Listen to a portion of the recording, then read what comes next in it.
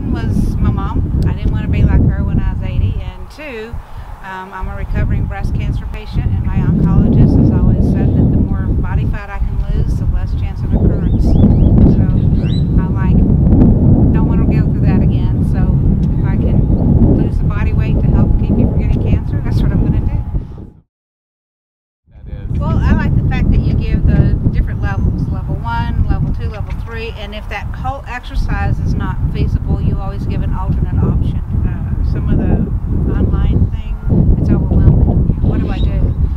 What can I do? And they don't really take your current state into account. It's like one size fits all with those. This one, it's not. This one, it's very much, you know, centered to what you're capable of doing, and let's focus on that and improve on that. So it's not a one size fits all.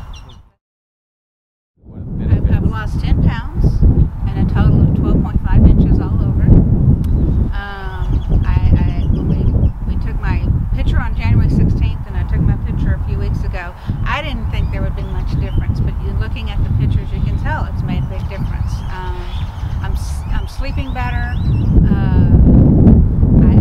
I'm less stressed with work. I have a very stressful position. I'm less stressed with work, and so I've got all my friends that are commenting and saying, "Hey, great job! You look good." You know, so that's been great.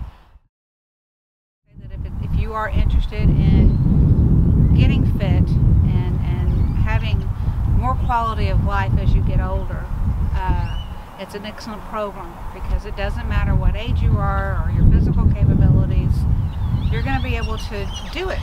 You know, I mean, I didn't think I could do all of it, and I can't do all of it yet, but when I can't do something, I have an alternate of something I can do. So they, you know, anybody at any age, I think, could do it.